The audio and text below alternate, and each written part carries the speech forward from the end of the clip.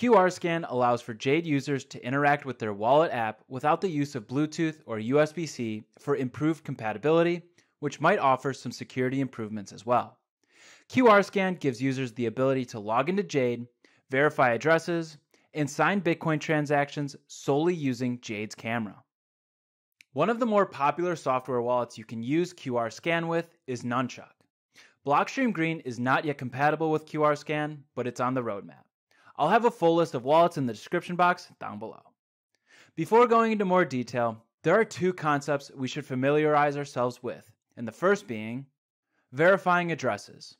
Verifying an address, which entails scanning a QR code of a Bitcoin address, and Jade verifies whether or not it belongs to your wallet. The second is signing a transaction. This involves creating a transaction on a companion app to craft an unsigned Bitcoin transaction in the form of QR codes. After scanning and signing on your device, Jade will display the signed transaction as a series of QR codes that can be scanned by your compatible wallet app for broadcasting.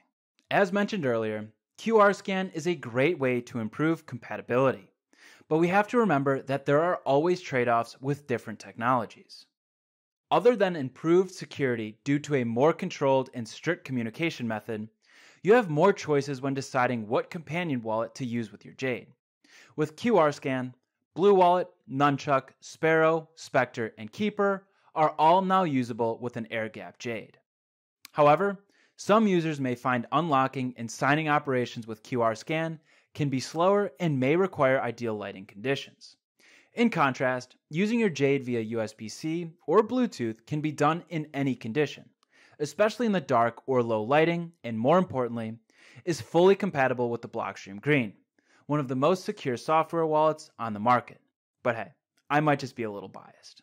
But using a USB and Bluetooth connection also has its trade-offs. First, it's not compatible with as many popular software wallets and requires a constant connection with the companion device in use.